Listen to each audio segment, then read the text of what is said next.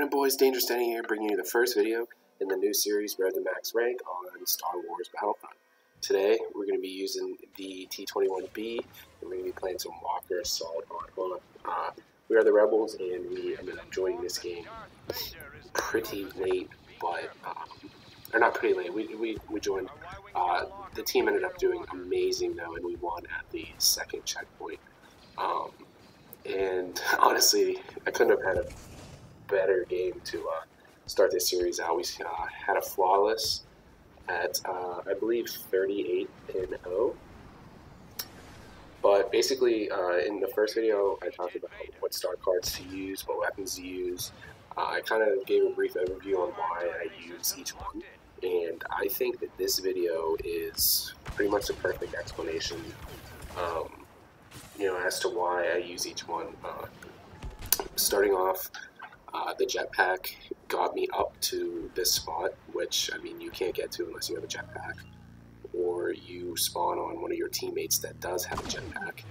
And then I have two really good long-range weapons for sniping people from down on top of this mountain. You'll see here, this weapon, the T-21B, is about a 2 to 3 shot kill depending on where you land the bullets on the target. And here I switched to the explosive rounds, and you can see how you really don't even have to hit the person. You just have to hit pretty closely and you end up killing them. And then coming up here, I actually get really, really lucky. That guy goes with me, one of these guys goes at me with the pulse rifle, and I kind of predicted it, I guess, so I'm standing still looking at me for a decent amount of time, and then I ended up luckily getting out of the way, right? I think it's right here. But anyways, I had a couple lucky breaks this game, but other than that,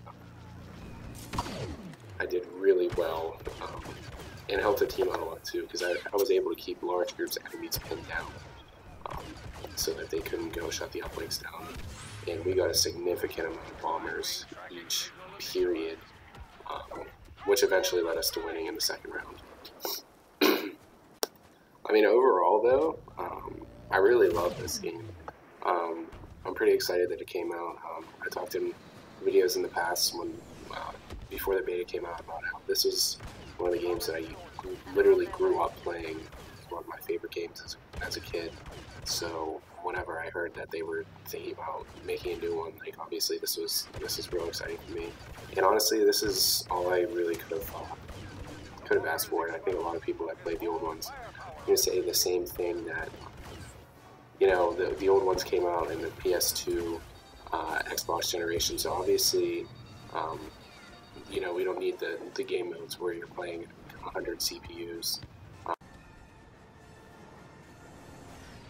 Our spies are telling us the bounty hunter Boba Fett is nearby. Be careful. You can play the vehicles. You can do literally, I mean, most of the things you can do on the old Battlefront games, but to way better standards. But for somebody that played all those games, it's really awesome to still be able to do all that stuff. I really want to know what you guys think about the game, though. I'm really excited that it's out. Really looking forward to hitting rank 50 and getting those cool costumes that you can play as. I guess they're not really costumes or characters, but the Shadow Trooper looks awesome. The Scout Trooper looks awesome. The Rebel legendary characters look fucking sweet too. So I'm really looking forward to getting that really high level, and being able to play as those people. But another thing I'm really looking forward to too is the downloadable content. I mean, I remember playing on the old games, playing as like Darth Maul and shit like that, and I mean, who doesn't want to play as Darth Maul? And I'm really hoping that they put the Clone Wars stuff on here, just so the fact that you can play as, you can play as the droids, you can play as the clone troopers, you have to play on those maps, just use their vehicles, stuff like that. I mean, I think that would be really cool if they added those features in, and I can't imagine with 4 DLCs that they're not going to do that. I don't know, I mean, this game is just awesome, and it kind of leaves you with the words sometimes. I'm really happy the way that it evolved from the way the beta was played, because I remember the beta, the, the Empire was just so OP on Walker. So I must have played 40-50 games during the beta, and I maybe won once, twice, maybe 3 times playing as the Rebels, just because the Empire's vehicles were just so ridiculous, and the poor Rebels had no way of taking them out. Now the ion torpedo is like a stock weapon, pretty much. I think you get it at like level 1, and you know, 2 or 3 of those can take out pretty much any vehicle, and you can harass anybody flying around in the jets, you know, up in the sky. So that was a really good balancing effect, and I'm really happy with the way that people were playing this game in general. In the beta, it just seemed like whenever you were playing Walker Assault, that whenever the game would end, that the Walkers would just have endless health left. And I know a lot of it was from the fact that the Rebels were outgunned, but I think a lot of it too was people didn't understand the game, and either that or they just didn't care.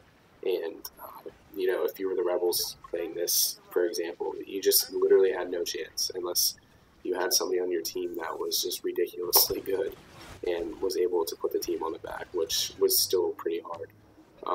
Another thing they fixed too is they fixed the cable tie for this map.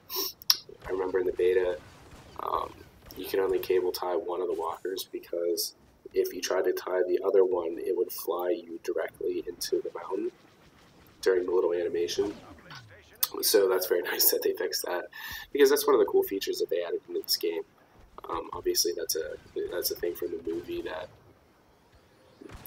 they added in here, and it gives you a distinct advantage whenever, you know, maybe your team's not doing as well as they should be, and one of the walkers has, you know, 70, 80, 90% health coming to the last base. And honestly, I mean, you're not going to take that down within the time limit. So, you know, it's nice to have that trump card in your back pocket that, hey, this thing might have full health, but all I have to do is wrap this cable around 4 times, and you know, I can win it for my team. So I really like that feature. But I think that eventually some of the stuff might get nerfed. I think something maybe with the accuracy of the planes shooting down. I mean, I'm not complaining, because I'm really good at finding planes, and I love doing that. I love, you know, shooting the people running around on the ground. But it seems as if the one team has the skilled pilots and the other team doesn't, they can just dominate the airspace and just absolutely destroy everybody running around on the ground. So, you know, maybe they're going to change that, maybe not. I mean, if it was real life, that's the way it would work. Obviously, the team, or the side with the better pilots, is going to dominate the airspace, and obviously they're going to have the advantages from that.